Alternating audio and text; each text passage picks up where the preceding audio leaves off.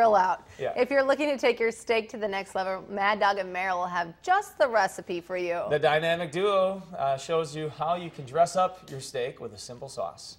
Mad Dog and Merrill here. It's time to do a great steak sauce. A great steak sauce, so easy to do, just relax. I'm gonna throw some peppers in here. I've got some onions.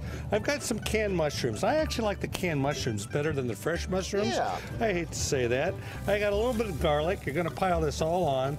And then also, I'm gonna add a little bit of balsamic vinegar. Yep. Do to your own seasoning. It could be about a tablespoon of that. And then you could use a tablespoon of some red wine and a little bit of olive oil, and you're just going to go ahead and just brown this up. Let it simmer for a real long time. Now I've got the steak on the platter here, a nice sirloin. It's time to top it. Look at this baby. Look at that. Oh my man, gosh. I love it. Scoop a little of that over, invite some friends, and they'll be back again. And again, and again, and again, and again.